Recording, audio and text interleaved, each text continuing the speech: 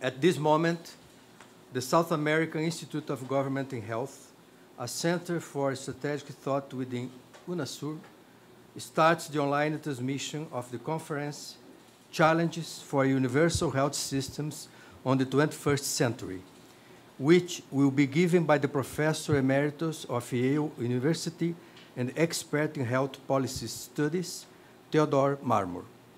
The conference will be presented in English with simultaneous translation to Spanish and Portuguese.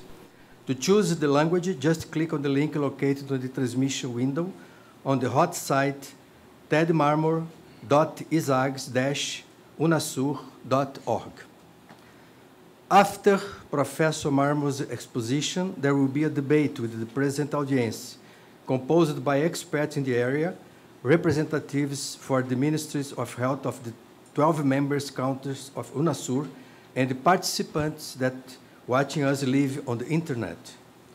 You can send your questions and comments to our email address, to our Twitter account, and to our Facebook page that are in the screen. This is the 5th time Isags disseminates knowledge and debates important issues with online live transmission. This tool strengthens the Institute's mission of promoting the exchange, the critical reflection, knowledge management, and the generation of innovation in the field of health policies and governance. We'd like to thank the press that is here today, Newspaper O Globo, and Doc Magazine, and organizations that supported us by divulging the conference.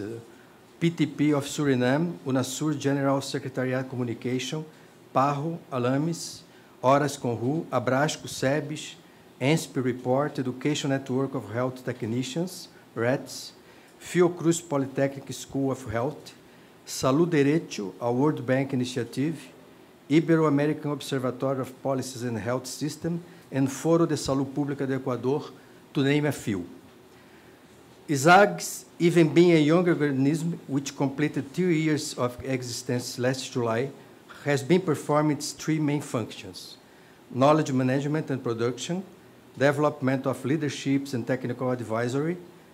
Through its short trajectory, it has already hosted 13 workshops and edited 2 books. The first one is called the Health System in South America, Challenge to the Universality, Integrality, and Equity. The second one was dedicated to health surveillance in South America. They are both available in Spanish and English on our website's library. Next, we are having a debate with the participation of the audience, which will be moderated by Isags consultant and technician of Brazil's Institute for Applied Economy Research, Professor Carlos Occhi. Professor Marmor is an international reference in health policy studies, has over 200 articles and 13 books published, among them The Politics of Medicare and Politics, Health and Healthcare, written with Rudolf Klein, besides many essays in major newspapers such as the New York Times, Washington Post, and Wall Street Journal. From 1992 to 2003, he was the director of the postdoctoral program in health policies at the Robert Johnson Foundation, the biggest philanthropic institution of the United States, dedicated to healthcare and health service. He has a PhD from Harvard University and participates in the blog Bill of Health from the university's law school. After the presentation, we are having a debate with the participation of the audience, which will be moderated by Isags consultant, Professor Carlos Occhi. I now invite the Professor Emeritus of Yale University, Theodore Marmor, to present his conference. Thanks for coming, Professor. Thank you.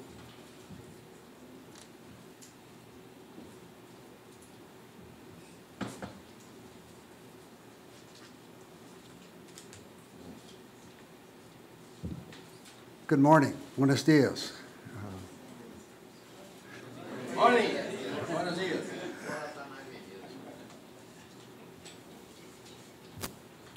And thank you, Dr. Temporao, and your organization for asking me to come to this very interesting gathering of people from all over South America. It's a privilege to be here. It's not a privilege for you that I speak in English, but I hope that the translation will work, and I hope you'll keep me alert if the speed of my remarks goes too fast. And I'll ask you particularly to do that for me.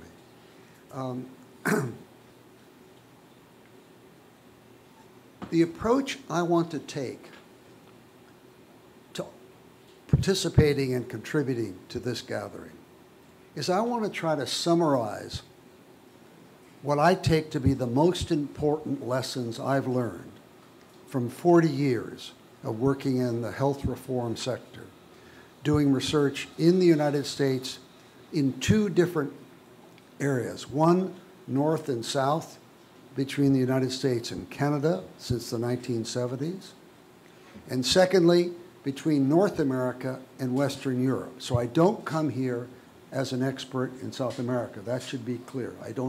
I'm not playing that role. But I do have those decades of experience in trying to understand what has happened in those countries, to describe that accurately, to understand why it's the case, and then to ask the question that's crucial to all policymakers: what can I learn from that experience that will be useful in my own circumstances? That's the background to the material that I'm going to discuss today. And I'm going to do it in 4 parts. The first part will be a summary of what I take to be sensible ways of thinking about doing cross-national policy research in the world of healthcare and in the world of health. And I'm distinguishing those two, or the world of healthcare and the world of public health. One way of thinking about this topic is I want to explain why, in an article that I wrote relatively recently, I talked about the promise and the perils of cross-national policy research. I want to explain that. The next topic I want to make, the subject of my remarks, are those comments about so-called models of healthcare reform, particularly models of how to do universal healthcare, and arguably models that are about not only that, but about doing it in a common system of healthcare financing rather than a separated system of many different parts. The difference between common benefit, common administration, and dispersed administration. And I know in Brazil that that's an issue of concern between universal systems and a common healthcare system for everybody in the population, if I've got that right. The third is, very briefly, I want to talk about what modes of analysis one can use in making sense, in explaining the variety of healthcare systems we actually observe in the world. The ones that I'm going to be talking about will include the few that I've mentioned already about, as well as the work I've done with secondary reading. And then lastly, I want to do something for which you may be a little surprised, but I hope have some interest. I want to take something that I wasn't asked to do and instead close by trying to describe and explain what President Obama's healthcare reform is about, not because I think you need to know for Peru or for Venezuela or for wherever else, but because it's a very interesting test case of some of the claims I'm going to make. Fair enough, so 4 topics.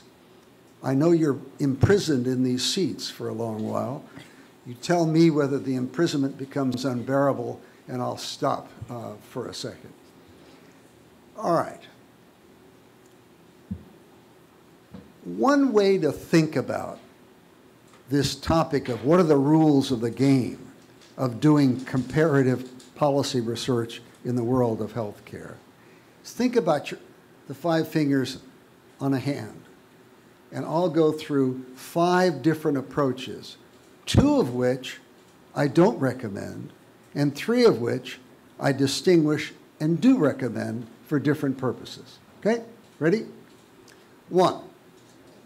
The 2 that I would not urge you to employ, and I would urge you to be skeptical about whenever you see them employed.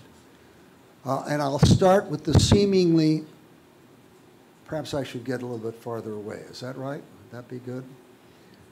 The seemingly innocent form, which says, I go to the experience of other countries because I want to find the best arrangement in the world. And I'm assuming when I do that, that what I find, I'll be able to do in my world. I call that the fallacy of naive transplantation, because it is never the case that you can go to another place, grab the arrangements that they do. There are parts of medical care that you could do. Removal of appendix can be the same sort of operation, but not an arrangement for financing, delivering, and regulating medical care, for reasons that I'll elaborate later on.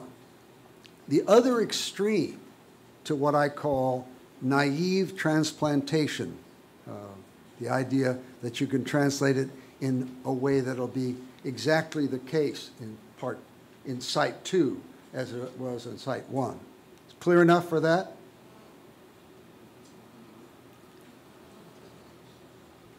The opposite of that is a kind of intellectual nihilism or counter-intellectual thought.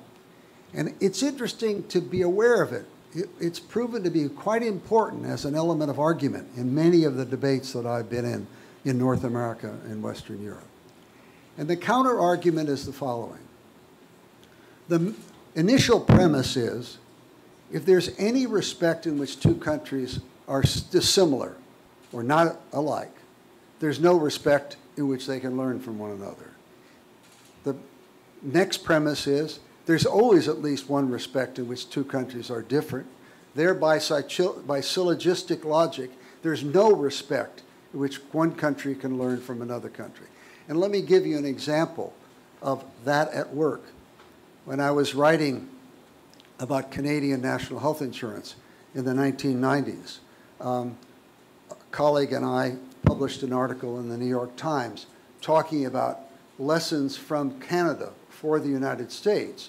Canada had started its national health insurance system some decades before President Clinton was suggesting his. And a doctor from White Plains, New York, wrote to the New York Times and stated, how could Professor Marmor and Professor Godfrey ever come to the conclusion that there was anything to learn from Canada for the United States? Why, he said? Well, it's the case that 90% of Canadian population is located within 100 miles of the north-south border between the United States. You see the logic? Since that's true, nothing is possible to be learned. It comes up in many different forms, but I assure you that both of these fallacies can be found in debates. So leaving those aside, let me turn to the three that are different but have their own purpose and merits for them. And I'm going to start with the one that's usually given the least attention. One reason to engage in cross-national investigation is to understand yourself better. Travel writers everywhere know this the case, because when you go elsewhere, whether it's to a place very different from your own or quite similar, when it's very different, things stand in bold relief, the differences between the sharpness in which a problem is defined in Site A from the way it is defined in your place. Interventions look in the most similar system designs more nuanced in differences. So either because of nuanced differences or large-scale differences, the mirror on yourself is a source of illumination. And I would call this form of cross-national search illumination without transplantation. I'm hoping that this combination between useful and allegedly useless will be useful. The second, and notice about the first effort to get illumination but not necessarily transplantation of policy lessons. Notice that I didn't distinguish whether you go to a place very similar to your country or places that are very dissimilar to your country, because there's different insights that follow from both. But let me turn to the second of the useful ways, and that is when you're thinking about projecting forward how a problem might be defined in the future, or how options for addressing that problem might be defined in the future, or trying to estimate the effects of a proposal that other people have acted upon and you've not. The design that makes sense under those circumstances is what you would call a most similar system design. The closer the countries you look at are to your country, the easier it is as a natural experiment to balance against extrapolation, theoretical models extrapolation, and your own historical experience. It's not that it's a substitute for those, it's a complement for those, and a check on forgetting that the past is that what was in the past and the future is different, or all the other ways in which you need to check your projections. So most similar system design is a defense in part against explanatory, I suppose I would say explanatory provincialism again. If you're only looking at your own experience, you're not seeing common experiences. And so that's the second one that I would recommend.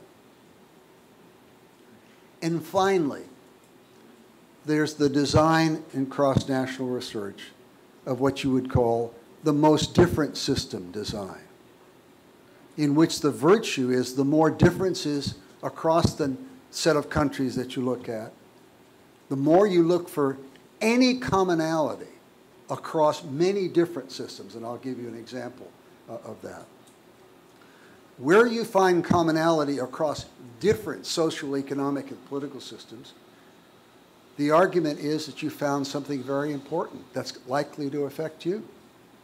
If it has capacity to overwhelm the differences across country, why do you think you're so different from those countries in which the common element emerges? Now let me give you an example of that. Years ago, I was investigating the question of how physicians are paid in public health insurance schemes.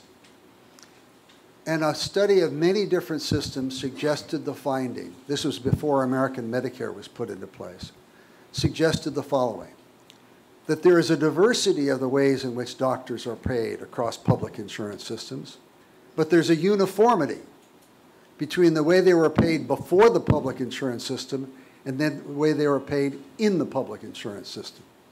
In other words, there's a uniform relationship between what the doctors were used to and how they eventually were paid, even though many reform groups had very strong feelings about changing those methods. But the politics of doctors' pay disputes had a uniform relationship, and I used that basis of research for encouraging my leaders in Medicare to take that into account and not believe that when the United States enacted Medicare in 1965, there was any chance whatsoever of transforming the fee-for-service medical care payment arrangements that dominated the earlier period.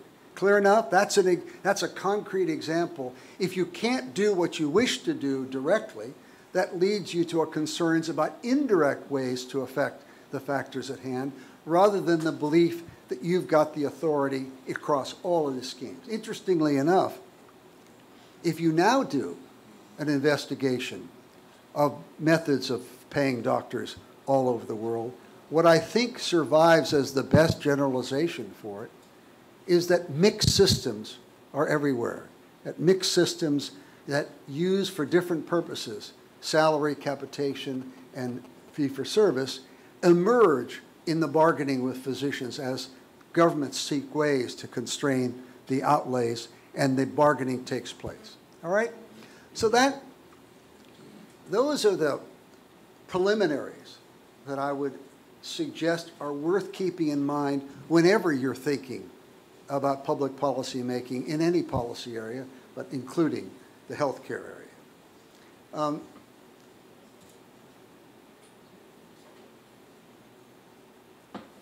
And if you are doing that, if you are spreading your intellectual wings or spreading your scope of investigation, both to similar systems and to very different systems, I would just add that any policy program in operation emerges from an interplay, I would argue, of at least three basic elements.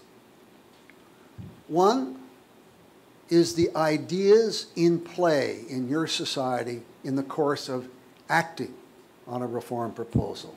What's current? What's believed to be au courant or lively and in play? Second, the material and professional interests of the providers of medical care with whom any public program of financing has to bargain. Those are going to be constraints on what it is that's possible to do. And the third, and the one I least know well in this context, is the institutional structure in which the decisions about what to do and how it's to be financed will be bargained out. And the reason I bring in this, what I call the three I's, ideas, institutions, and interests, the reason I bring it in is those are dimensions of similarity or dissimilarity as you do the cross-national research. And I'll employ that in some of the things I'm going to be talking about now. I'd like now, if I can, to become more concrete and to discuss in detail some of the country experiences that I've done with others research on. And I suppose you should be expected to want to know what countries have we concentrated on. I mentioned at the very outset, for me, it's been North America, Canada, United States with special emphasis, but it's been Western Europe and North America. And the source of most of my commentary now emerges from 10 years of annual conferences of a week of between 40 and 50 policy analysts, policymakers, and journalists from Germany and Holland, Canada and the United States, and England and Australia. Those were the 6 we concentrated in for 10 years and produced a book in 2009 on that subject.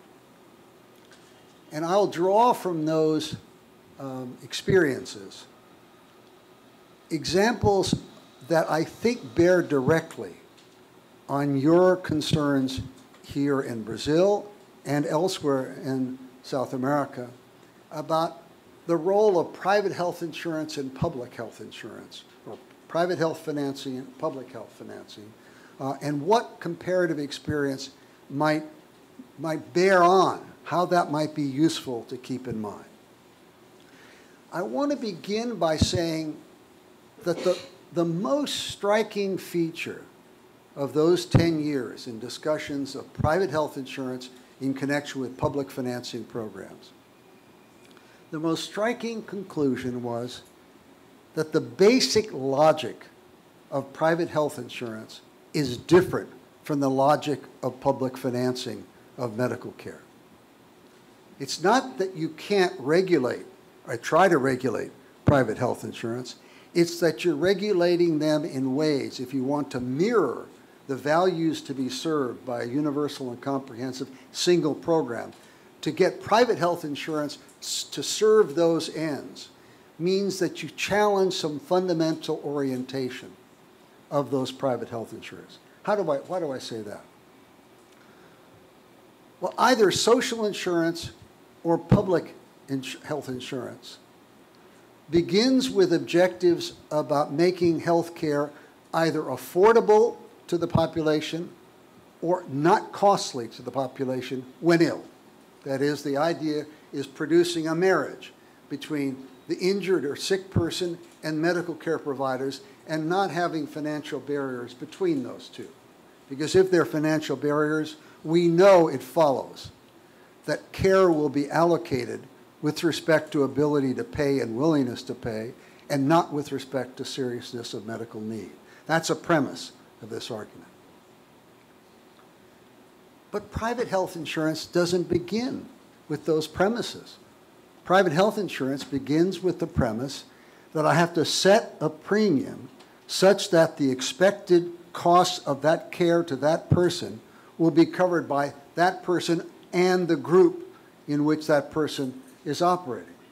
So that we also know, and they also know in private health insurance, that in any modern medical care system, 5% of the population in any one year account for at least 50% or near 50% of the outlays for it, or 10% in North America account for 90%. Well, if that's true, there's no form of efficiency in private health insurance that can make up for making mistakes of having too many people in the high spending area. So risk selection is at the base of private health insurance. You can argue that it should not be, that there should be community rating, but you're going against their logic. It's like pushing water uphill.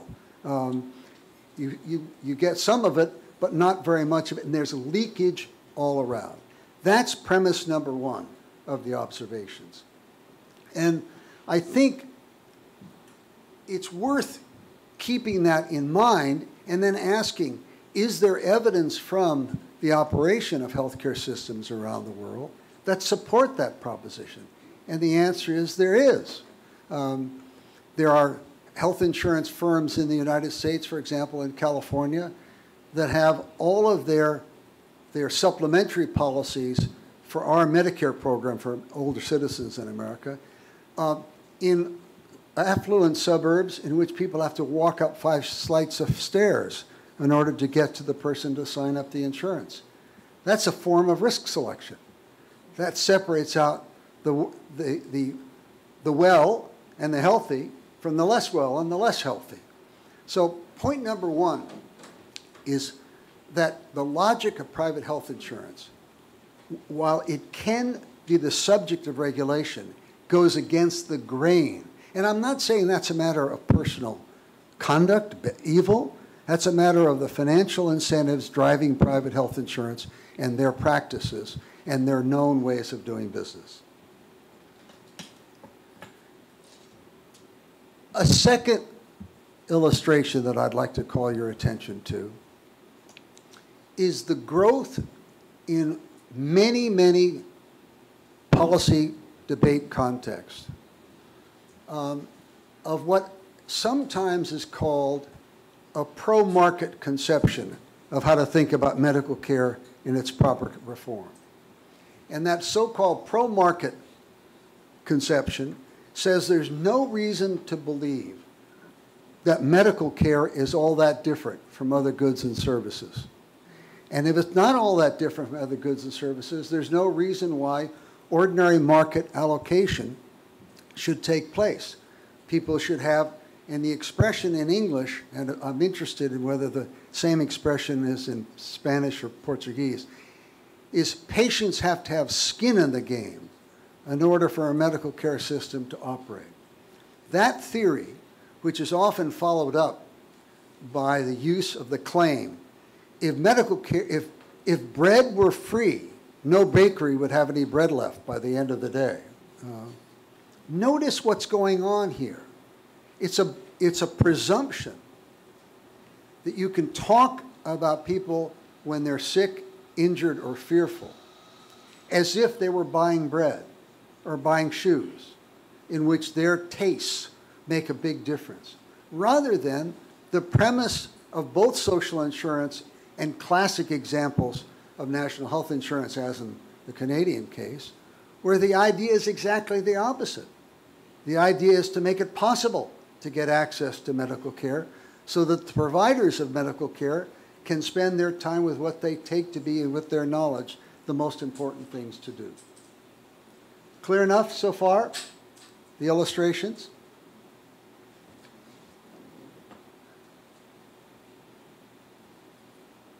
What I want to assert rather than defend at great length, is that the two ideas I just was talking about, the one, that ordinary market economics should apply in medical care, and two, that private health insurance is geared to a market allocation of its services. Those claims are often called in the political analysis business neoliberal approaches to medical care, distribution, financing, and regulation. And I think that's true, and that gets me to emphasize one of the three I's I talked about, which is one of the important questions about how things will work out in any country or any particular policy, is whether those ideas that I've just called neoliberal are dominant or on the defensive. If they're dominant, there's going to be a clash between the conceptions of social insurance or the conception of a common benefit program, precisely because the neoliberal cast of mind says you should have as many variations as there are people. People ought to be able to choose the medical care that they want to be covered, leaving aside that the one thing you can't know for sure is what your medical circumstances will be like, exactly the opposite of other areas. And let me now give you an example, another concrete, empirical example, of how far these ideas have moved in recent decades. And I want to use as my example the developments that took place in Switzerland in 1996 and in the Netherlands in 2006. In both cases, both the Netherlands and Switzerland, those countries took a step to universal financing of medical care by mandate, by requiring that everybody in the country, a citizen in the country, open to receiving benefits, will commit themselves, will be forced to, required to, at punishment, if they don't get medical care insurance. Interestingly, the background to that, as you may know, is that in the Switzerland, there was a relatively small proportion of the population that was without insurance from either work or various social insurance arrangements or private insurance. In Holland, the situation was a little different and interesting. In the period before 2006, 99% of Dutch citizens had health insurance, all but 1%. And yet, the government of the day decided, and the background regulations were, if your annual income fell within the 60th percentile of incomes in the country, you were required to have social insurance, to participate at work in social insurance. If not, the remaining 40% were free to get whatever insurance coverage they want. In Germany, the figure was 10%. Interestingly enough, 99% of Dutch citizens had health insurance at the time of this change in 2006. Does that strike you as puzzling? Having insurance is an important cultural norm in Holland, is what that illustrates. Fascinatingly, because the arrangements for making it possible for people to buy the insurance that they're required to have and otherwise pay fines, there's a system of subsidies that are used in the Netherlands. And these subsidies are supposed to be adjusted each month, a different monthly subsidy towards the health insurance, varying with the income of the person in the family.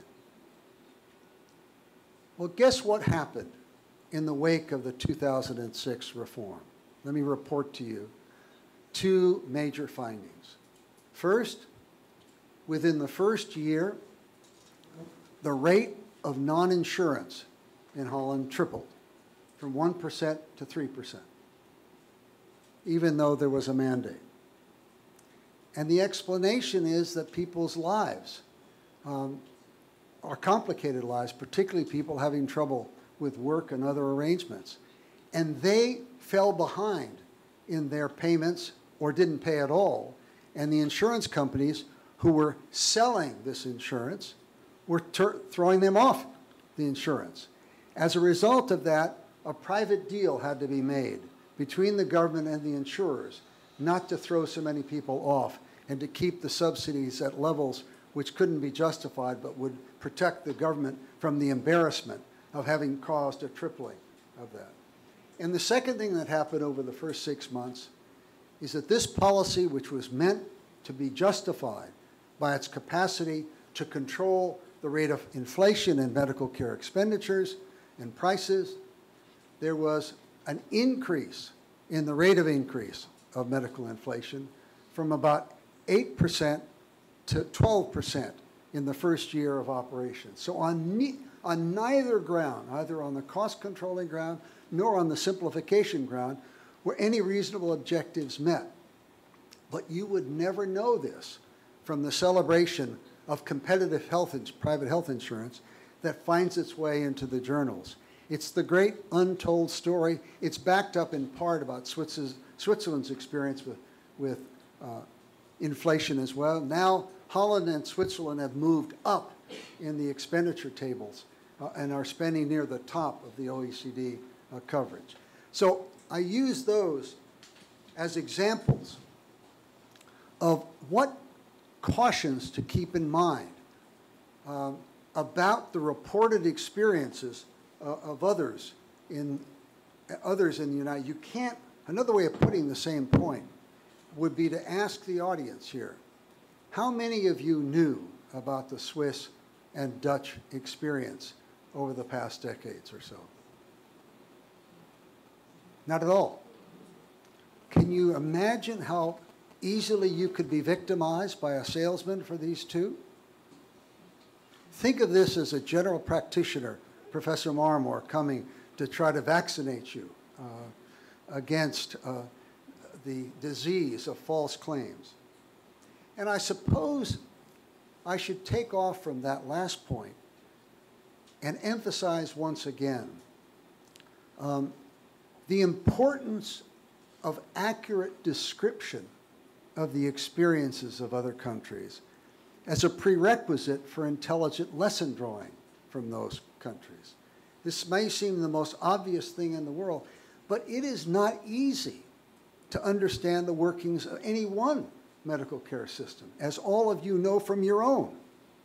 So that has an implication, particularly for your think tank, Doctor. And that is where cross-national research is on the agenda as desirable.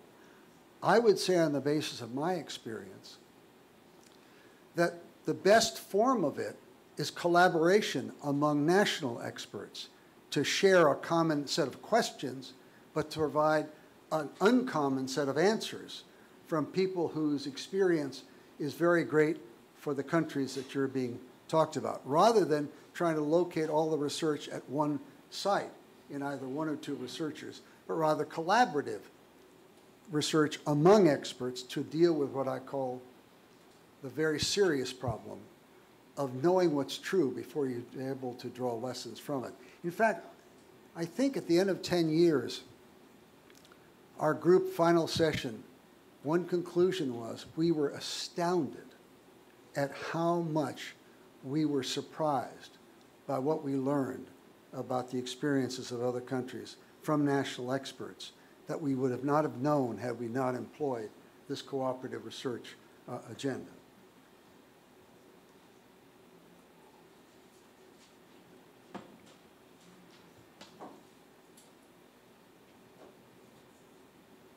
Let me make a couple of remarks about regulation and then turn to the surprise story, which is Obamacare in Brazil, for whatever purpose it can serve, of changing the subject matter from what you might have expected.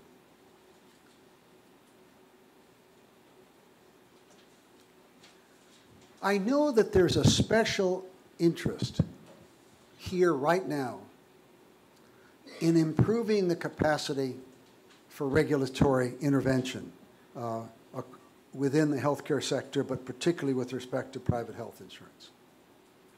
And what I want to just take note of is two quite different conceptions of what it is one refers to when you talk about regulation. One mode of thinking about regulation identifies it with a separate organization devoted to regulatory authority over a sphere or an industry, in which there's independence between the programs that actually finance medical care and the programs that investigate the regulatory compliance of doctors, hospitals, and health insurers. So separate regulatory authorities and the regulation of the sector as distinct from financing the care in the sector. The distinction I would draw is between that, on the one hand, and the rules and regulations that accompany the actual financing of medical care. There's a set of regulations there, but they don't mean the same thing. Regulatory authority may be very much supported by financial capacity to follow up in a way that external and independent regulatory authorities are not necessarily as well equipped to use financial sticks and carrots. So that distinction, I think, is helpful too. So let me turn to why I believe that if you knew a bit more about the Obama reform experience, it might have some bearings on as you think about the design of policy interventions in your own countries or studying the policy interventions across countries of the group that's here for this workshop. I would start by saying that the most fundamental and accurate point to make about American medical care is that it is a patchwork of different arrangements for medical care financing and delivery and regulation. It's not one system. Many people think it is, but it's not. And let me enumerate the 5 patchwork elements and the theories underneath them that give them justification as a beginning point. Patch number 1, I will call the United States form of socialized medicine, in which the government owns both the means of producing and delivering health care and finances it. Ownership and finance, which is the normal conventional meaning of socialized medicine. And that group is American Veterans, which has a hospital system and a medical care arrangement tied to American teaching hospitals all over the country. It's got nursing homes all over the country. And the theory of entitlement is interesting to reflect upon. The entitlement theory is that those who have sacrificed for the country as a whole, especially those who've been wounded or disabled in the course of serving in the military, they deserve from the citizens of the United States free medical care for the rest of their lives, or nearly free. That's the theory of entitlement. The society has an obligation, in the light of the sacrifices for the society, to take medical care outside the family medical economy and provide them that kind of medical care as a matter of right for the rest of their lives. That's number 1. American medicine number 2 is our version of social health insurance. It's as if Medicare's Part A, the 60 days of hospital care, in which the financing is, while people were working, a 1.45% levy on their wages and their employer's part of their wages, exactly the form of contributory social insurance that you will recognize here in Brazil and elsewhere in Latin America. The theory of entitlement is, if you did your part by contributing to the pool, you deserve our care when you become ill or injured. It's a common benefit that links all those who share that participation. It doesn't distinguish by means or assets. In short, it is social insurance transferred to the United States as if it came from a social insurance sickness fund in Belgium or Germany or in Holland. Thirdly, so we have the VA, we have Medicare Part A, and the third institutional arrangement is a mirror image of what is associated with the Poor Law. Tests of both assets and income. It's called Medicaid. 50 different state administrations of a common set of basic benefits that is paid for at very low levels of compensation and produces very great barriers to care. Not financial barriers to care, but service barriers to care. That is the unwillingness to take those benefits. But the theory of entitlement underneath that program is the theory that if people are in bad enough shape financially and medically, we owe it to the people who've suffered either our charitable impulses or our not wanting to see the effects of it, either a more genial or a less genial conception of why that's the case. That's the third. Number 4 is private health insurance largely connected to work. Employment-related health insurance. 175 million of 320 million Americans get their insurance through that form. It's subsidized by tax treatment. $1 of subsidy for that insurance does not count as $1 of income. And over time,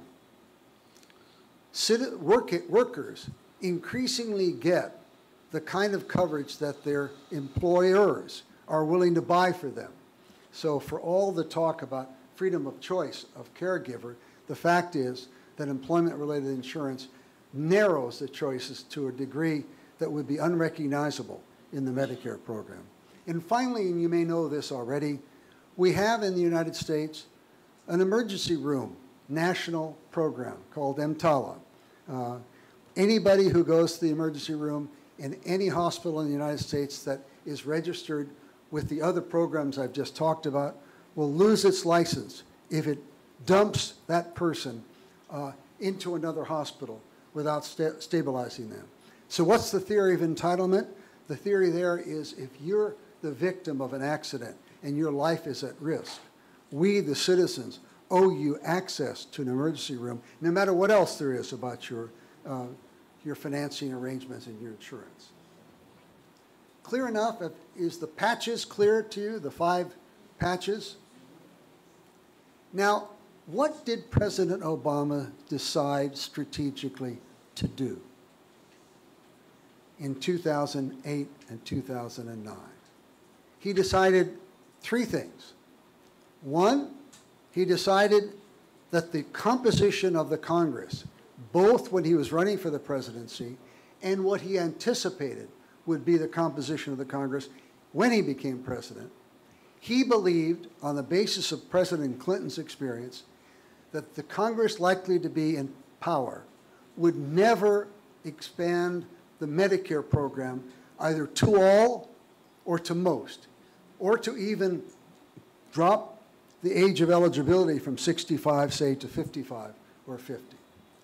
So his view was, since he wanted to make a big change in the coverage of citizens and felt he could not make that change according to an incremental expansion of the most favored of the 5 modes of the Medicare one, instead what he did was decide that he could patch each element of the 5 and add to the coverage of Americans by increasing participation in as many of those 5 as he could. You probably know that he was facing a situation in which at any one day, 50 million Americans out of 320 million would be without insurance. And even more important, something like 90 million Americans over a 2-year period would experience a time when they did not have insurance. And since we were spending $8,000 per capita for medical care, it would not take long in hospital care or surgical care for families to be ruined, which is the purpose of social health insurance to avoid. So what did he do? He made deals with the drug industry, to not go after bargaining for lower prices of drugs. He made a deal with the private health insurance industry that if they stopped arguing against what he was for, he would expand their participation in American health care by mandating that Americans without health insurance would have to have health insurance, and that those would be made financially more possible by subsidies which would be developed by the Internal Revenue Service, our tax authorities. He also embraced three ideas about cost control, none of which would control the costs of medical care. Now, he spoke about cost control, but not very convincingly.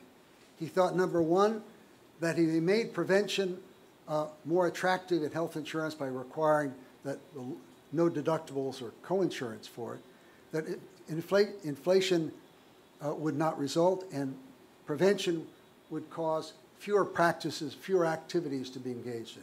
Second, he believed that electronic medical records would have a big impact on the cost of medical care.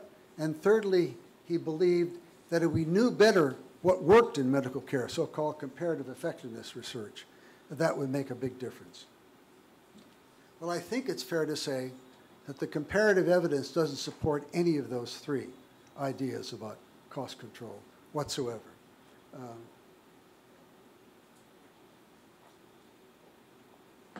And I suppose it would be fair to say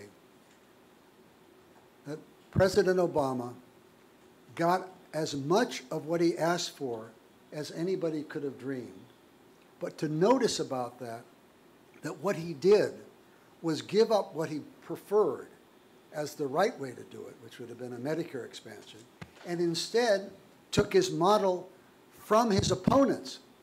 The very plan that I'm talking about, the Obamacare plan, was actually designed by conservative economists in the Heritage Foundation in the 1980s. So it was a bad deal politically. He got no support. He only got support by the Democrats. He got no political capital increase from that. And the Republicans have spent the last 4 years criticizing him for doing something they themselves have promoted. I don't know how useful it has been to review this, but I hope it's been useful to show you the power of ideas, in this case on the part of conservatives who are holding out the prospect of, of the Obama plan without taking credit for it, but influential. I hope you see examples of importing ideas about what could control costs that turned out not to be the case. And in general, I hope, despite the fact that I'm in no way expert about Brazil or the rest of Latin America's arrangement, that talking about the experience of the OECD countries as I have will have been helpful for you. Carlos?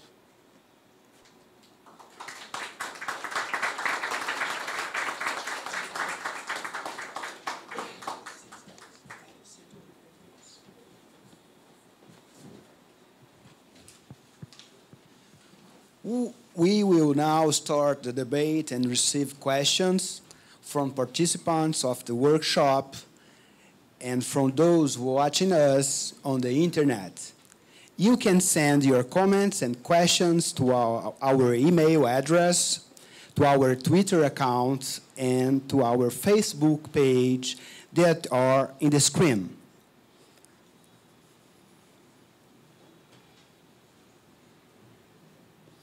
Questions? We have some here. Oh, the first question from Peru, Professor Marmor. In the past, the proposal of managed competition oriented some reform experience in South America. In global terms, what's your evaluation of this proposal nowadays? The question is about the managed competition. I heard the question. Can you hear me? Sure. Well, the first thing I would say that the expression managed competition is an oxymoron. And by oxymoron, I mean meaningless. You don't manage competition. You regulate competition, well or poorly, and you manage resources well or poorly. And when Alan Entevin collapsed that expression into one, he fools as many people as he can fool all of the time. That is, suggesting that competition among insurance firms with rules will produce outcomes for which he cannot give you the evidence except in very unusual circumstances, as, for example, with special groupings of doctors and hospitals in the Kaiser Permanente scheme in California, or group health in Minnesota. Because this is part of a more general problem of the language we use. And I suppose it would help, Carlos, and you stop me if I go on too long with this question. Both in Switzerland and in Holland, there are those who would describe what they did, the mandated insurance arrangement, as managed competition. But since there's not managing the competition, but regulating the conduct of the health insurers, there is something to the restraining role that the regulations play in the private health insurers doing what they would like to do otherwise. They can't refuse access to insurance, so they can't rescind the insurance. All of those are the necessary regulations of having private health insurance play a role at all. Now, whether or not the inflation experience in both Holland and Switzerland provides any support for the claim that reductions in insurance expenditures followed from the regulated competition that was enacted, I don't think you can find the evidence for it. So my generalization would be that the language itself is misleading. And let me make you another example of it to make this more comprehensible. Notice the following trick, that if I say my company back in New York is a managed care company, or that my insurer is an integrated delivery system, okay? Notice about this way of talking that I'm defining the label for my company, for my insurer, in such a way that I'm praising it by definition. It's what's called in the philosophy of language persuasive definitions.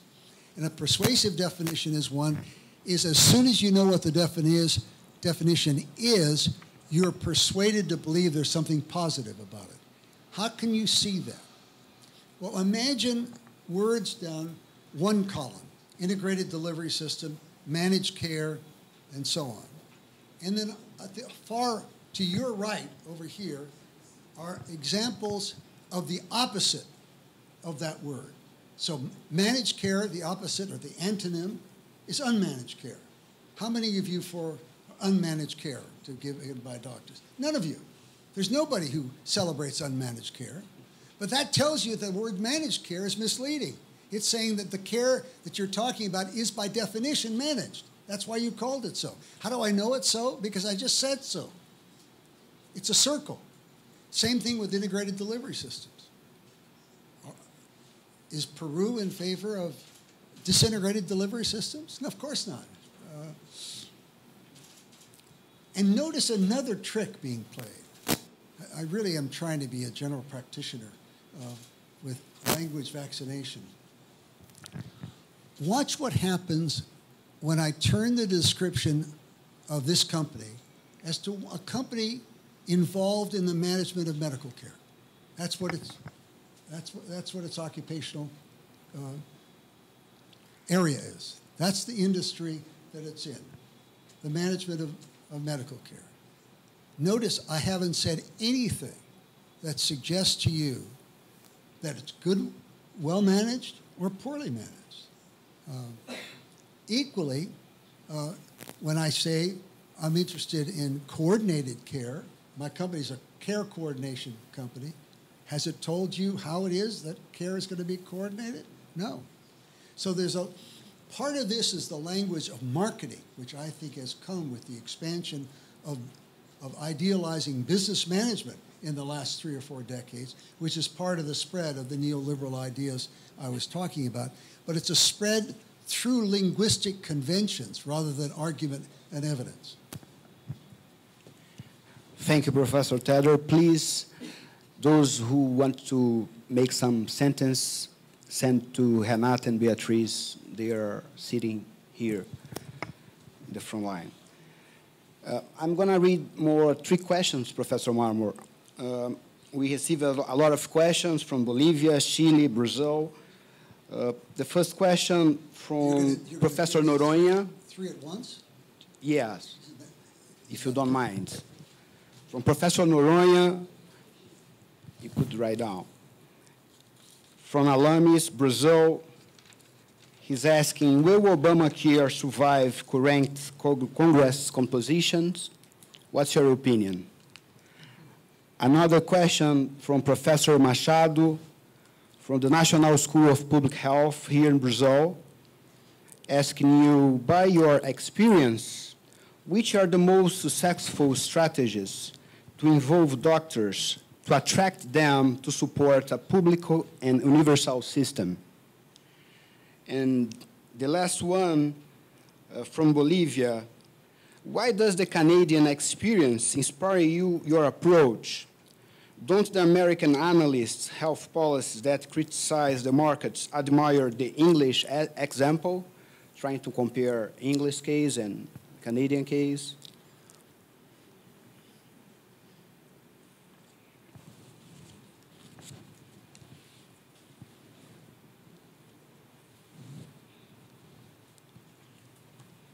Please, Professor Marmor. Go on. So it works? Okay. If I understand the question correctly, at least one member of the audience is really interested in what's going to happen to the Obama plan. Is that right? Okay, well, I don't know how many others are, but I will give you the best guesstimate that I can give you.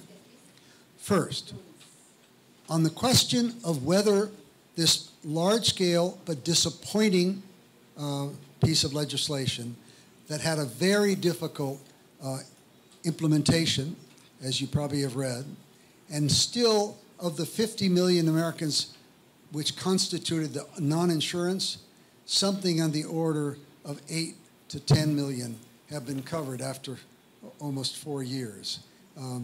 That's in some respects a disappointing experience. For some people who thought that nothing was possible, they will find some virtue in that experience. But what you will find for sure is complexity in the actual implementation of it. Having said that, there's no chance that the legislation as a whole will be wiped away. And the reason for that is institutional, one of the 3 I's, as I was. Because of the veto system of the United States federal government, the president can stop a piece of legislation, and in order to get it over his saying no, vetoing, you need a 2/3 vote of the Congress to go over it. And that's too high a barrier to actually get, even with diminished Democratic support in the Senate and the House of Representatives. So I suppose the way to put it is that American political institutions generally disperse political authority. They spread political authority among the judiciary, among the executive, and among the 2 houses of the Congress. That both makes change hard to produce because of the many points which you can stop it. But ironically, what led Obama to adopt a plan he wasn't necessarily all that excited by was his thinking that it would allow him to get over these veto points. And ironically enough, it's going to stop a complete overhaul or repeal. Instead, what's going to happen is there going to be continued weakening of the institutional arrangements for moving this incrementally. And at least, if I can draw a conclusion from it, which I think is relevant to any of your considerations of the analysis of a reform proposal. One question that you can ask at any one moment about a reform proposal would be, what's the form of this proposal that I politically can get accepted, given my institutional circumstances and the power of my coalition that I've got? What's the most? And I think that's what Obama thought he was doing with the ACA. And the defense of a judgment like that would be, do you agree with me that this is the most I could have gotten? And let's say that's accurate. It was the most. It doesn't follow from that that course of action was the best course of action. It might be the most you can get, but not the best you can get. And what am I trying to say? I'm trying to give you whatever fruit there is of 40 years of being in this business. The best option at time T is what the option will look like 3, 5, 10 years ahead. And the trajectory of a less grand option at time T compared to a bigger option at time T depends in part of your projections of what it will be like as a takeoff point for further implementation. And because of it being a patch on a patchwork, patches on patchwork are very hard to administer and leave lots of boundary problems, as we're now experiencing. And social insurance, by contrast, is relatively simpler to use as an instrument. And therefore, if the president had asked my opinion, I would have said, expand the Medicare program to age 55 and change the tax treatment of excessive payments. Does that capture your? All right, so that's my effort to answer the Obamacare question.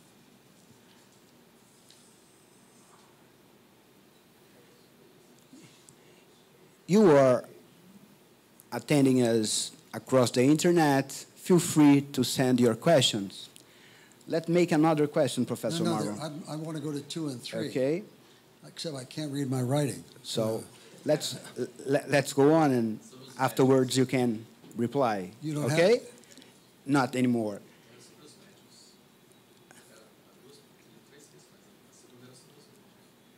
Okay.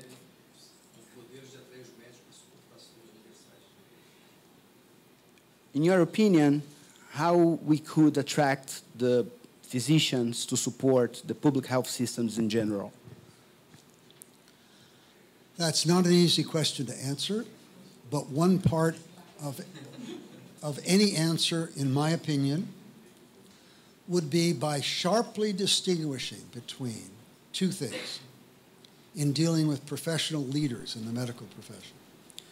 One is to distinguish between the leadership that outstanding medical personnel can play a role in deciding what should be covered and how it should be covered, in judgments about the medical care autonomy of medicine and the scope of intervention on the parts of doctors. But that's what to do, not how much they're paid to do what they want to do. So the sharp line that I would draw between appeals made to what I take to be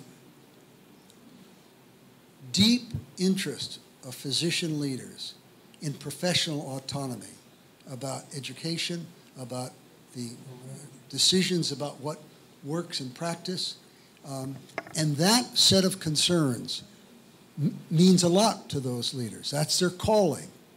And it's separable, it's not completely independent of the material interests of professionals. But I think part of the danger of listening too much to health economists who have been schooled in market economics is the belief that the most important thing to professionals is their income, rather than that there's a trade-off between income and autonomy and that they care. And this, I would think, you can see working out over the last 4 decades in the Canadian context, very much, where in each Canadian province, there's 2 medical organizations. One is called the College of Physicians, something like that, and the other is the Organization of Medical Doctors. The latter are there for bargaining with the government about fees and about the financing terms. The College of Physicians is there to work with the government in setting rules for medical education and professional conduct. I think there's a lot to be learned by paying attention to that. And finally, I would say that I think the complexity of living with the mix of private and public, and particularly the going back and forth, will prove to be extraordinarily complex for people over time, particularly if it expands in the proportion of the population that does so. When you've got parallel systems that are separate, then there are lots of rules to keep them separate.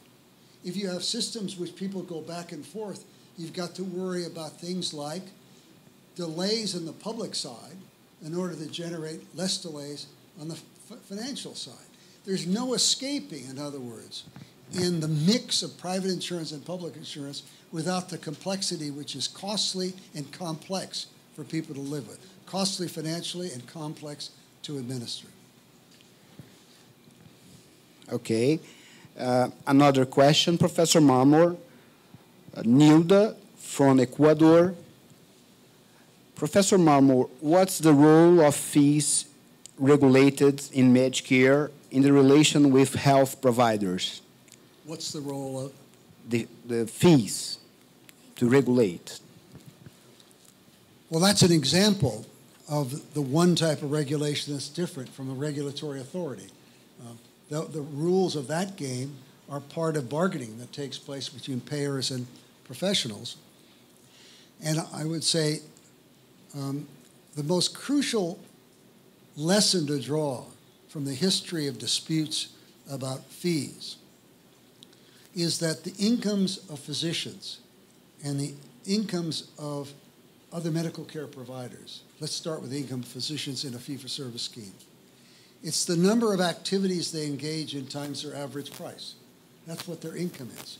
So any discussion of fee schedules is really a discussion in part of what incomes physicians will earn in the subsequent period. And there's no avoiding it. There's no way, or maybe I can make the analogy to my own experience dealing with deans of units at the universities, where I have never met a dean in my life who paid me what I was worth. Yes. But I've never met a dean who told me what to do either. In other words, I have, in my professional life, experienced the trade-off between financial autonomy and professional autonomy. I also think that there's a danger, I don't know whether this is a danger in discussions here or in the rest of Latin America. I'd be interested in finding out. But one of the illusions in the United States is that you can make fee discussions technical. You can make them semi-automatic, find out some facts and adjust automatically the fee schedule. And it's just not plausible account of the realities of modern physicians' life. The changes in technology mean that there are big changes in the resources that go, particularly the time resources, that go into certain activities, whether of diagnosis or of interventions. And that has got to be put to common testing between those who are going to receive incomes and those who are going to provide incomes. And I think it's very important to be candid about that, just the way I was candid with you about no dean paying me what I was worth. That's the way I would answer that one. I apologize for not reading all the questions. I have been receiving a lot of questions here from Peru, Argentina, Brazil, Ecuador, Paraguay. So let's have two more questions, Professor Marmor. The first one, please, from Argentina, Mariano Fernandez. What are the most effective policies to avoid the increase of price of the private health insurance? Once again, the best policy to avoid high price in the dynamic of the private health insurance market. And the second one, in another direction, from Professor Siliansky from Brazil. How are, at present, the public support to public universal health system in the U.S.? In terms of the social subjects, who fight for? What's the role of the social movements in this direction?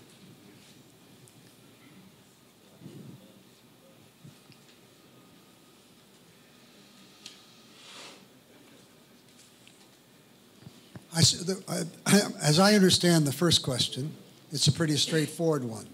What can governments do that can affect the prices and volume of private health insurance?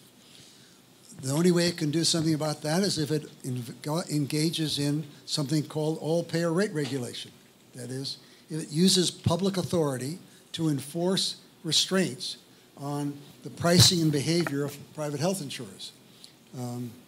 It can't do so by any magic. It's got to use its authority, its power, to set rules which are directed towards avoiding behavior that there's political consensus should be avoided. There's no magic bullet here at all. And that's one of the most important things to say, is that there's no magic bullet. I suppose if you're asking me to give you an example of that happening in a public medical care system, in a medical care system that I'm familiar with, I would say that for much of the period 1970 to 1995 in the state of Maryland in the United States, an all-rate review commission produced reductions in the rate of increase of hospital costs per capita that were really quite stunning and were quite controversial. I think it's also fair to say that insofar as private health insurers are worried about the price of their premiums, which is not quite fees, but their premiums, another direction they can take is to increase the cost sharing paid by the people who are under their system. That dilutes the coverage, but keeps prices seemingly under control. But the spillover effects of that is another way of denying access to care and redistributing income from whatever would be the case. So nothing more than premium reduction has the danger of that being the spillover consequence. By the way, I'm going to hold in reserve saying something about Canada, because I know somebody was interested in Canada, and I think I'll have something towards the end to say, but maybe I'll hold that for my last, when we get close to the end of this unusual format that we're engaging in, with people watching this from other places in Brazil whom I can't see and have no connection to. There's the camera. I can look and say, hi there, greetings from Rio.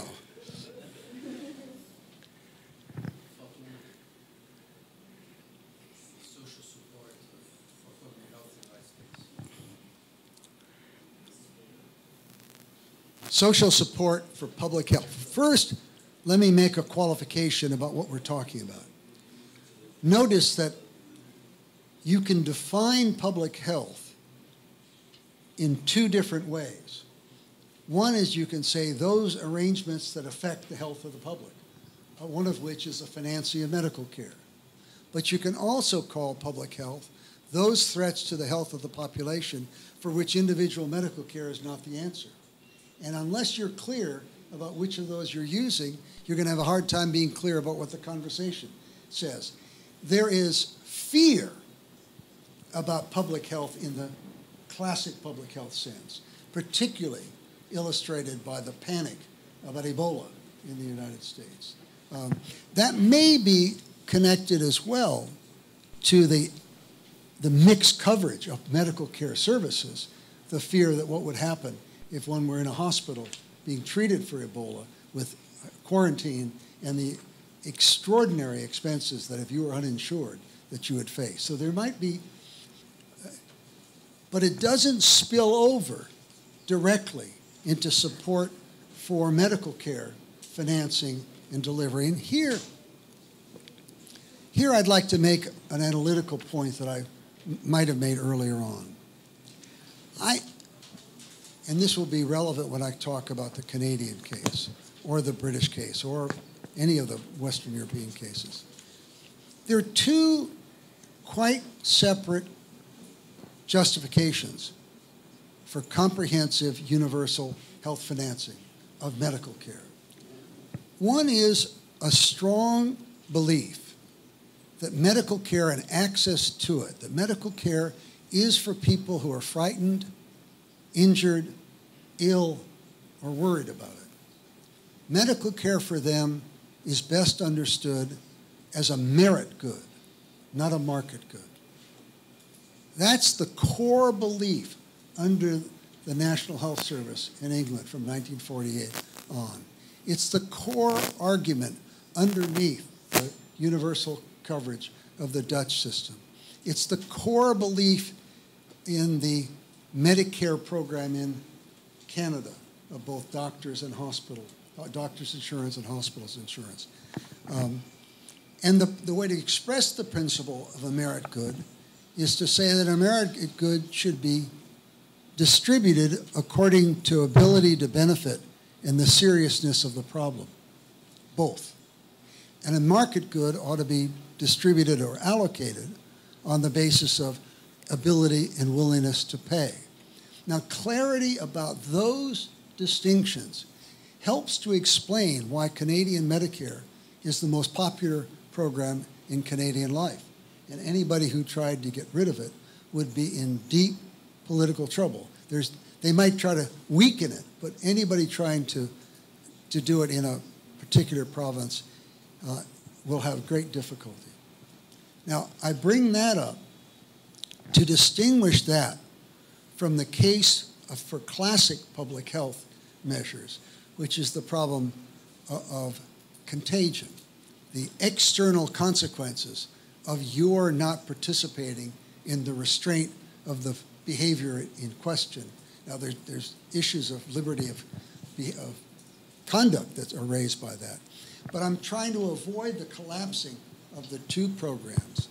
And I would say that, contrary to what many people believe, something on the order of 2/3 of Americans express support for the 5 principles of the Canada Health Act.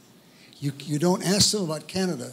You ask them to describe the patchwork that I described and then describe the Canadian principles, and 2/3 of Americans opt for the Canadian principle, and something like 3/4 of the Canadians opt for the Canadian principle. So when you do it neutrally as opposed to exposed to those other means, you get a result which says that most, but not all Americans, 25 Americans think they're living on ranches in Texas, and they're not. There's a libertarian strain which is there in every society. But broad support, not nearly as passionate as Canada and the UK. But that's partly because we don't have experience with it as Canada and the United States. But as a barrier, no. We are receiving a lot of questions concerning the public and private relationship, especially from the internet.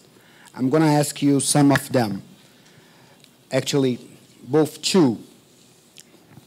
The first one, Professor Ted, is, are there a successful experience of introduction of the private sector in the health systems where the principles of equity, solidarity, and universality were not affected? Are there experiences in which those factors were not affected? Yes. Yes, were not at least transformed. And I think it would be a fair statement to make that both in the Netherlands and in Switzerland, fundamental elements of solidarity between those who are higher in the income distribution and those who are lower in the income distribution, a considerable amount of that was retained through regulation. But it was retained through regulation by regulators who had had decades of experience in doing that regulation. And what you have to watch out for is the basic logic of private insurance taking over in systems in which there's not experience with the many techniques that would be actually used. It isn't as egalitarian, I think, as it would be in the Canadian context, but yes, I do think you can, with experienced regulators and consensus on the value of solidarity and the value of protections against ability to pay as the major factor. It's possible, but difficult. What I'm most concerned about is making sure you know that it's difficult, not that it's impossible. In the same line, what have been the most successful laws in the European countries and in Canada in the sense of limiting or minimizing the effects of inequality created by the private sector in the health system? Well,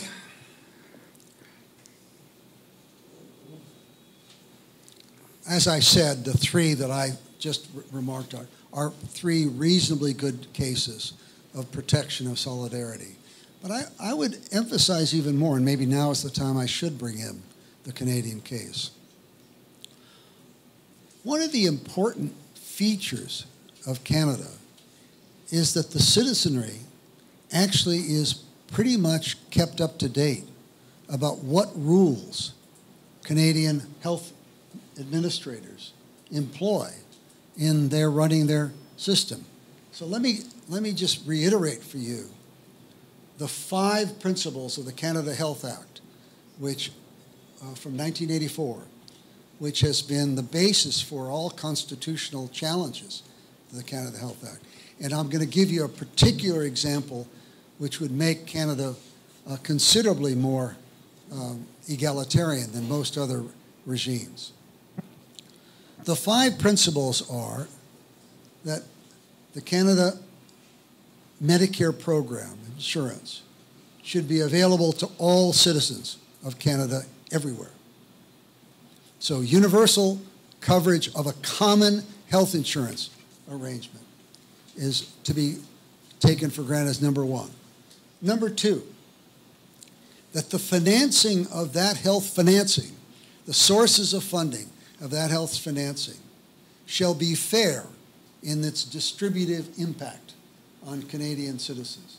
That means 2 things: that there should be general use of taxes that can be justified as reasonably fair by the provinces who administer this scheme, and interestingly enough, that it's been interpreted to mean that no financial barriers to care are permissible. Not deductibles, not co-payments, not co-insurance.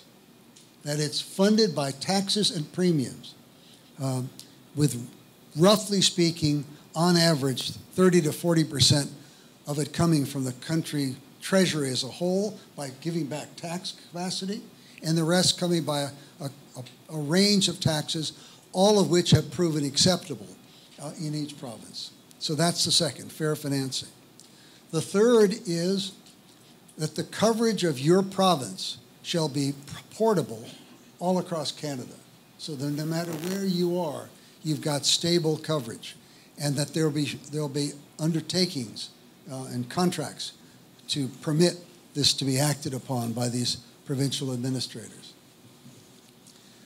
The fourth element is that the care that is covered shall be comprehensive in the sense that it will have no special exclusions. It's what doctors groups will find acceptable as covering basic medical care, and there can't be related to that. And interestingly enough, pay close attention. It is impermissible to buy private insurance for care that's publicly financed in Canadian provinces.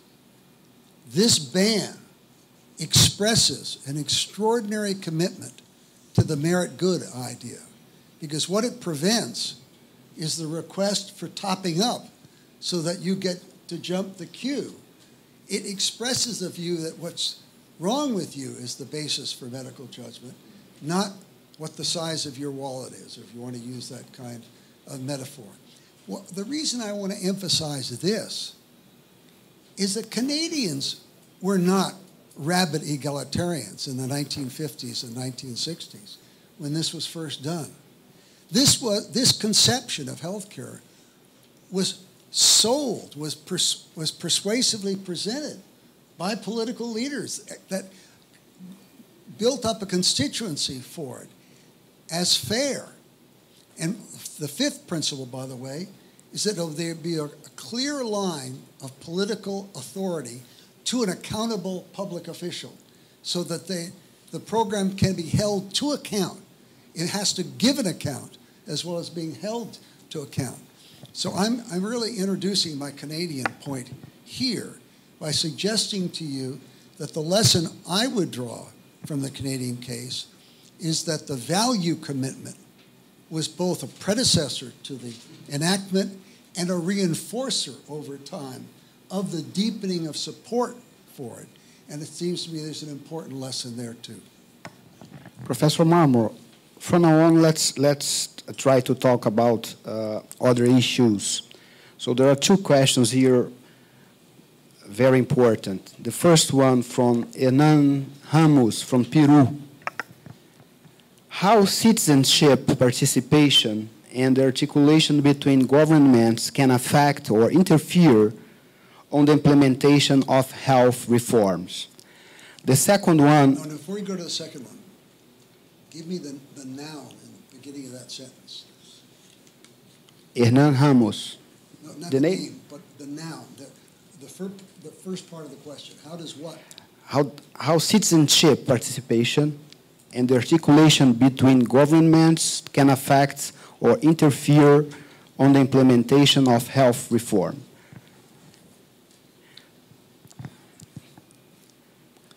Well, I suppose there are two different conceptions of citizenship participating. One would be whether there's a social movement to ask for, to demand changes in the medical care system in the first place. My last answer tells you something about that. I'm really saying that something like a social movement is an important aspect to bringing a conception of medical reform that encourages a merit good view. It's not going to come just from elites. It has to be acceptable to broad groups within the population, and particularly to people who are passionate about that. But I don't believe that the social movement aspect is what's crucial in the implementation of reform legislation. There, it's cooperation between the government and the implementation parties in which there's accountability for doing what it is that you said you were going to do. And another way of putting it, I suppose, is this.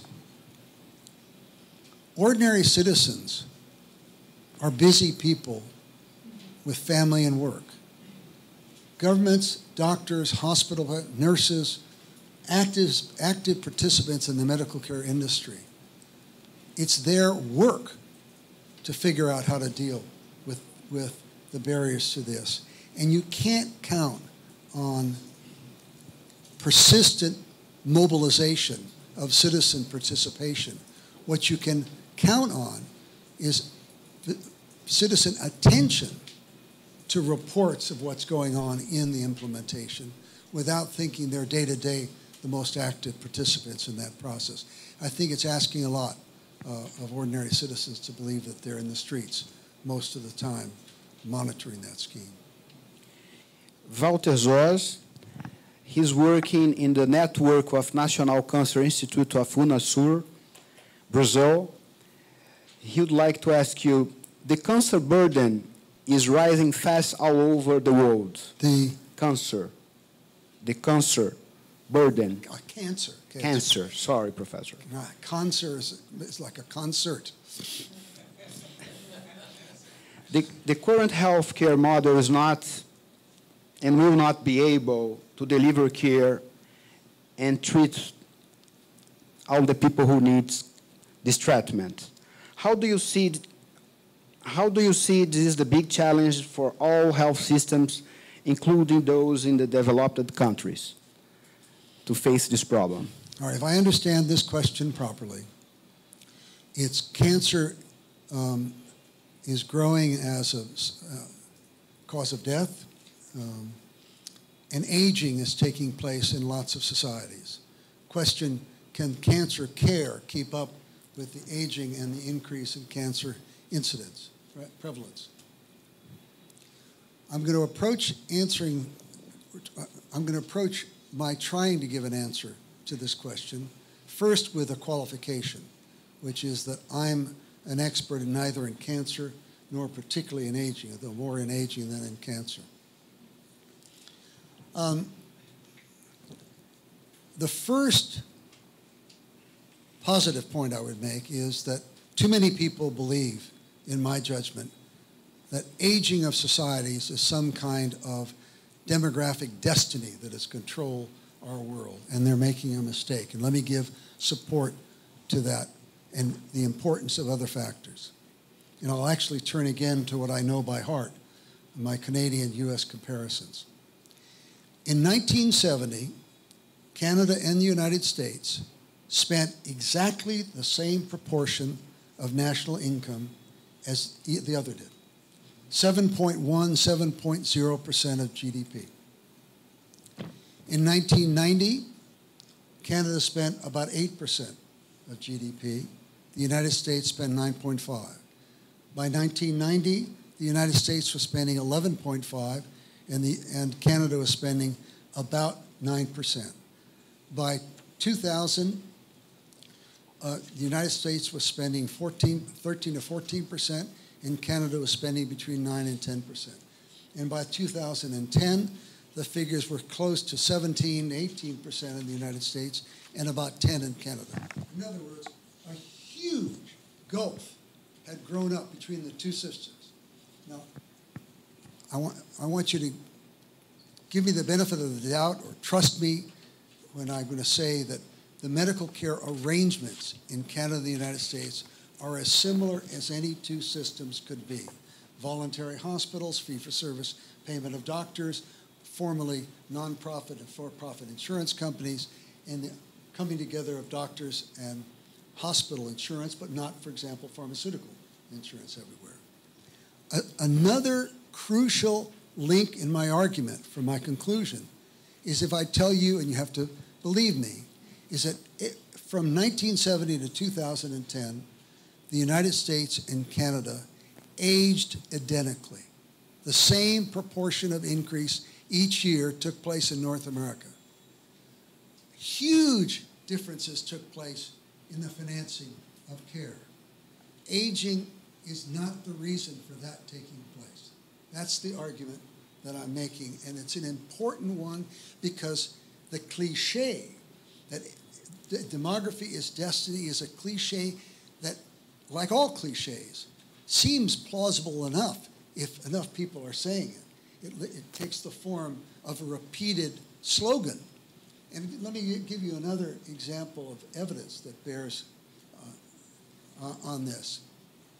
If demography was so much the destiny of a country that experienced aging, we would have seen in 1980 to 2000 in Northern Europe, Germany, Holland, Finland, Sweden, Norway, we would have seen dramatic transformations of the medical care system, because it was in that period that the aging took place that the United States is not going to experience until beyond 2020 as a proportion of the population. There was a 50% increase in the proportion over age 65. So for these reasons, and I could go on, but somebody's looking at their watch, and I have no idea how long this television program goes on. We have some more questions I from the internet. Are there any regulatory authorities on the limits of questions? Carlos, let me stop for just a second and get enough water to take care of my dry.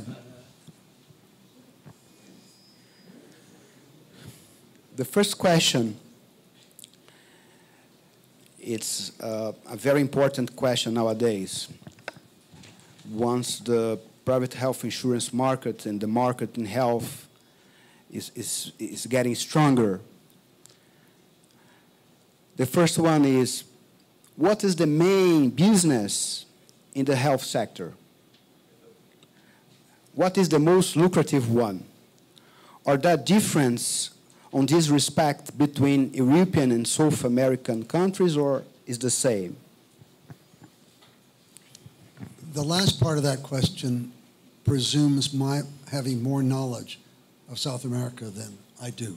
And it would be a bad thing for somebody who thinks he has expertise in some areas to lose that authority by being cavalier about that difference. But I have to say again, there's two very different questions being loaded together into the business question. To ask what business you're in can lead you to answer, I'm in the healthcare delivery business, I'm in the business of research on healthcare, I'm in the business of biomedical research. That's my occupational activity. It's not what provides the largest gap between costs and revenues. The gap between costs and revenues, if you're a nonprofit, is called reserves. If you're a for-profit, it's called profit. And it asks fundamentally the same question, which is, what produces the largest gap between the expenses you face and the revenues you're able to raise? And I don't have any idea what the comparative experience is in Latin America. But let me put in other words, presenting this question here from the internet. Maybe it's more clear. What's the real degree of influence of the economic groups and the international financial markets in the elaboration of the health policies? There are some constraints regarding that or not? So in the United States, for instance, just in case, when you think about the Obamacare process, what the influence of the market lobbies in make some veto or to defeat Obama proposal? So how can you see that in the world in general? Well, as a political scientist, what I would say is pay attention to the material interests and their willingness to use their fiscal powers to affect democratic elections, to affect lobbying of legislators, to reward people with all kinds of funds. And the pharmaceutical industry would be an example of the very, very powerful exercise of those capacities. But I would caution thinking you're ever going to get away from that influence. There's no way in which the material interests of the participants who make medical care possible can be taken away. It has to be confronted and countervailed, not taken away. You have to think about it as a struggle in which, understandably enough, both the pharmaceutical industry, the hospital industry, the health insurance industry regard revenues over costs as their incomes. And asking them to be innocent of that fact is a sure sign that you're going to be disappointed. And I suppose that leads me to say, what kind of countervailing force is likely to be more effective? And let me here distinguish between two ways by which lobbies can add to their incomes. One is by getting public programs to pay them more for whatever it is that they're delivering, whether it's drugs or it's equipment or it's health insurance premiums. And in the case of health insurance premiums, it would be what various citizen groups are prepared to pay or what's left for them to pay when the public is available or not available at all, available in a limited way. So what are the two consequences of pressures from lobbies on that? One consequence is that the public sector, acting as a consumer's cooperative, really on behalf of citizens, uses its countervailing power to bargain with those actors about what is plausible, defensible, affordable, and what will cause them trouble in their own political circumstances. So in one case it's revenues, in the other case it's political support. A second way in which lobby groups can demand more authority and more influence over what's paid for the goods and services is if more pressure is put on citizens for out-of-pocket expenses. In other words, as you thin out, as you make the insurance coverage less effective in dealing with the economic consequences of being ill, people are put into positions where they have to find resources that they thought they didn't have to find with more generous insurance policies. So leakage in the insurance policies is another avenue to increased revenues. There will be some decreases too, but will be less than powerful cuts or diminutions in the rate of increase in fees and bargaining. So the content of the bargains is a little more complicated than just simply what it is that public bargainers will be able to get in the way of regulations on premiums or in the way of regulations on fees and hospital costs. Another question about the U.S. health system, Professor Marmor, from Professor Ivo, Oswaldo Cruz Foundation, Brazil. Some health policy experts project 20% of GDP regarding the healthcare expenditures in 2022 in the U.S. Is this sustainable, feasible? So that's the question. Well, that's the question. I'm going to wait until I get some more water to answer the question. And I'll claim medical necessity as the justification.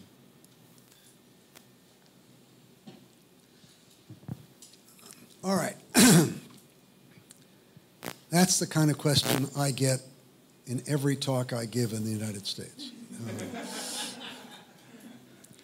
And I have 10 minutes left, is what I understand. And I'm coming close to a reasonable end to my capacity to answer any more questions. So I'll take this very seriously, this question. First, if there is no collective authority that chooses what the budget for medical care shall be at time T+1 and T+2 and T+3 and 4 and 5, then it follows that it's possible that the United States will spend 20% of GDP in the next 5 years, 6 years. I should say that in 1990 and 1991, when the Clinton proposal was most actively pursued, the Congressional Budget Office made 4 different estimates of what medical care expenditures would be in 2000 as opposed to 1990, and they were wrong all 4 times. So futurology, particularly by people with linear minds, is not an exact science, for sure, about medical care. But it's a most inexact science if you're starting with a country that makes no effort in the first place to put a boundary around the expenditures. So a necessary condition, in my view, for getting medical care costs within some kind of affordable budget or reasonable budget is having the capacity to create a budget ex ante, not ex post. and to enforce it. That's true in England, it's true in Canada, it's true throughout the Western European countries. It doesn't tell you what the bargaining will produce, but it tells you what the parties are bargaining about. We have no such institution in the United States. Medicare does not have a budget. Medicare discovers its budget. Medicaid does not have a budget. It discovers its budget. Private health insurance has expected revenues, but it's not a budget that other people face. It's that they participate in. So that's point one. Point two, there's something comical about asking whether this set of outlays predicted is sustainable. There's a famous quote by a very clever policy analyst in the United States named Herb Stein. And he said, and I hope this translates well, if a particular program's budget is not sustainable in the longer term, it won't be sustained. So asking the question in that way presumes some kind of capacity to stop, which isn't present in the United States at all. So it is an ironic formulation, but ironically enough, it is a window on to the problems of American medical care. I should also add to that there's another danger in public misunderstanding about inflation in the first place. The relevant rate of inflation and medical care costs are in relationship to what changes in American income. That it's the relationship to the pace at which incomes rise and the rate at which per capita expenditures rise. And when the rate of growth in the United States fell as sharply as it did in the post-financial crisis area, so did the rate of increase of medical care per capita expenditures. But the ratio remained roughly the same, roughly 2 to 1. So if inflation was at 2% and medical care expenditures per capita were rising at 4%, the ratio was still 2 to 1. And a 2 to 1 ratio will have a big impact on overall expenditures over time. Is that clear enough to the audience? I apologize again for not reading all the questions sent by the internet and by this audience. And I believe we have had a very enriching debate, and I would kindly ask our lecturer to make his final considerations on this issue in a few words, please. I've been speaking now for almost an hour and 50 minutes. I don't know what the few words would be that I would come up with. But I suppose if I were to summarize what I hope to communicate today, perhaps that would be the most useful thing to do, is that I hope I communicated the seriousness of my argument, that before you engage in cross-national policy analysis, you should take seriously the reason you're doing it and take seriously an appropriate judgment about what you can reasonably expect to get. That is, there should be attention made and paid to the method and purpose, whether it's transplantation or natural experiments, or it's looking for powerful cross-national generalizations.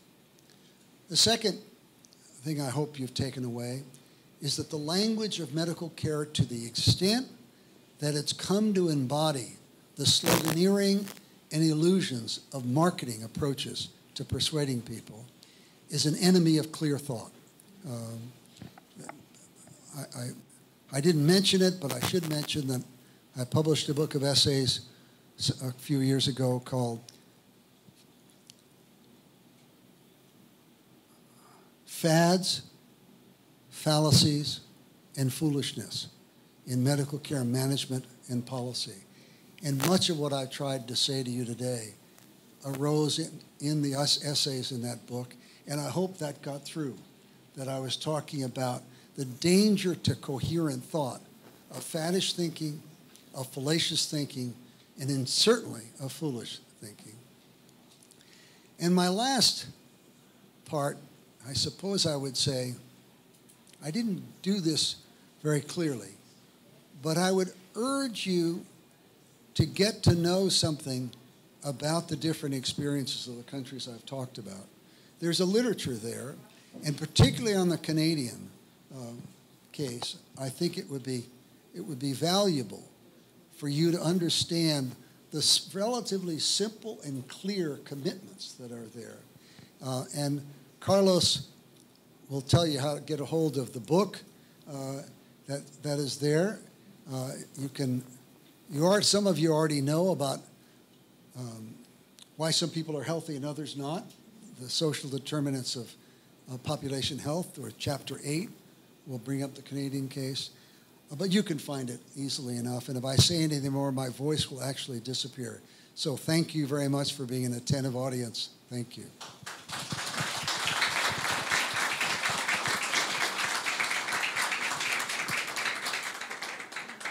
On behalf of Isags, I would like to thank once again Professor Ted Marmor for his exposition.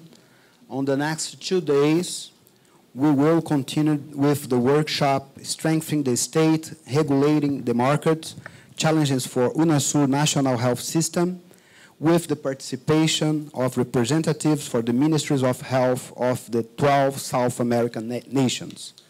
We thank all of you who have watched us and sent your questions.